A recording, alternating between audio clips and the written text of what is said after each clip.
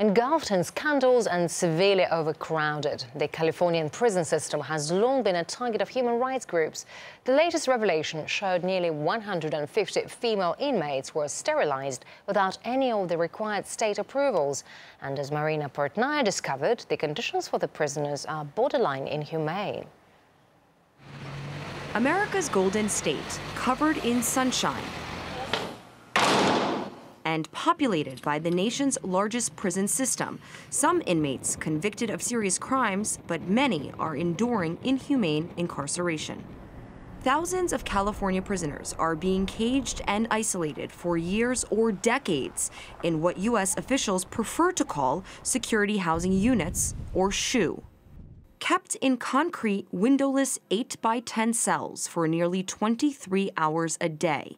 Their food is slipped through a door slot. 1 hour of recreation is often limited to pacing in handcuffs and shackles in another solitary area. Telephone calls and contact visits are generally prohibited.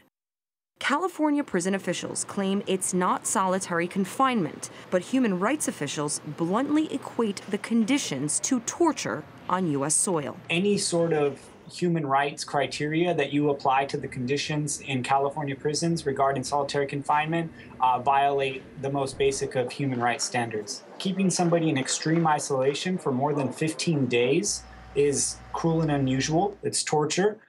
As of last July, 3,600 California inmates are enduring this treatment. According to reports, 106 have spent 15 years living in cages, while 23 prisoners have remained locked in SHU for 2.5 decades.